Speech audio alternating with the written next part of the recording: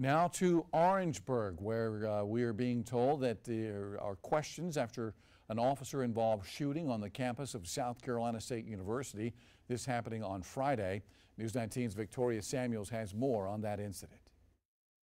Trouble easy to get into, but hard to get out of. So, you know what I'm saying? If you out here starting no trouble, you out here starting no trouble. You gotta know what comes with that. SLED has been called to investigate the shooting on the South Carolina State University campus. SLED says on Friday, SC State Police tried to stop a male from driving onto campus. The male was chased by officers to the football stadium. According to an arrest warrant, 27-year-old Tyreek Presley III from Nesmith failed to stop for blue lights and sirens, and then tried to run someone over with his car while pointing his gun at them. SLED says an officer shot at Presley's car. Presley was hurt, but it was unclear if it was from the gunshot or not. Presley is being charged with attempted murder and failure to stop for blue lights. Freshman Malia Hope says she was walking by and saw the chase. I was actually a little taken aback. I was like, wow, like if we was like 5 seconds behind, we would have got hit by a car. Amir Woodson says that SC State gets a bad rep for incidents like these. We already get so much so much hate and shade thrown at our name at this school, so it just be crazy that we gotta go through that, but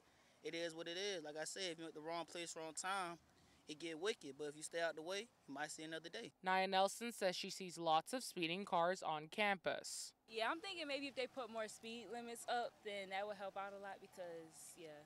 Or they have, it's not that they don't have them, they just, people ignore them because they're not in a visible spot. No officers were injured and Presley was transported to the hospital for treatment. For Street Squad Orangeburg, Victoria Samuels, News 19 WLTX. Also tonight,